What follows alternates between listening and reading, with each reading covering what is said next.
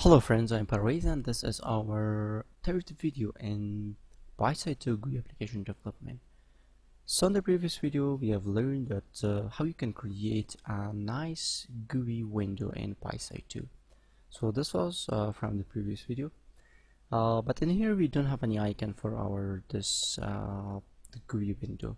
So in this video I want to show you that how you can create an icon for your window. I will mention that I'm using object-oriented programming concepts in these videos. For example, classes, objects. If you don't know, you can watch my video series on object-oriented programming. So now I have created a new Python file. Now the first thing we need to import our. So from Pyside2, I need to QWidgets. I need Q application. Also I need Q widget, and I need to import sys. Also I need to import from Pyside2 Qt GUI import Q icon. Okay, first we are going to start from our class. Now we need to create our main class window. Let me create class window. Now this class will inherit from QWidget.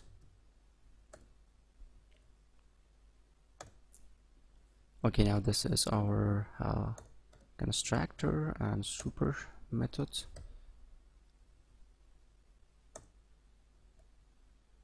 Okay, so after this, this is our class and it inherits from QWidget. Now when a class inherits from another class, it will inherit all features and attributes. So this class window will access to all features of this QWidget class.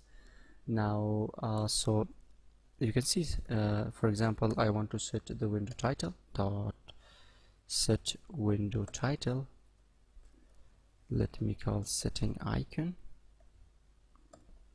And also you can set the geometry, so the X and Y position we need to give, and also the width and height. So for X 300 for Y, and 500 400 the width and height of this window.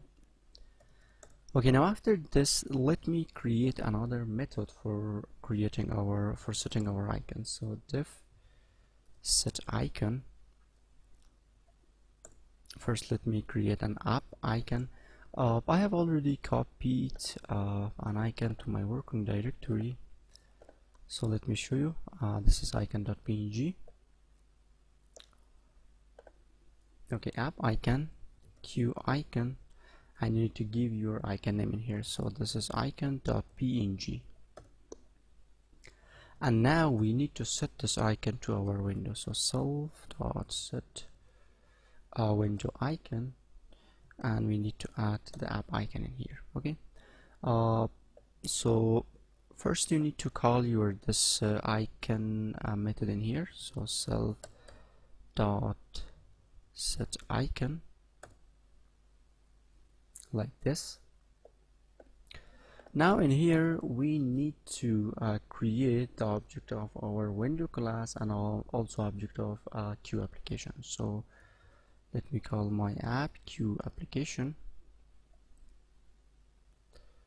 sys.argv. So we need to give this argument, and we need to create the object of our window class like this, and we need to show the window dot show.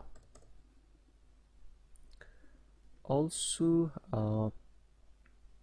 we need to now this is our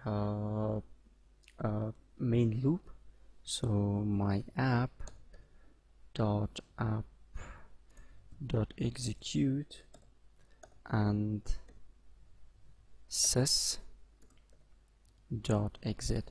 So this is the place that we are going to enter to our main loop of the application. So the event handling starts from this point, and the main loop receives events from the Windows system and dispatches them into the application widgets. Now this is our complete code, and let me just run this.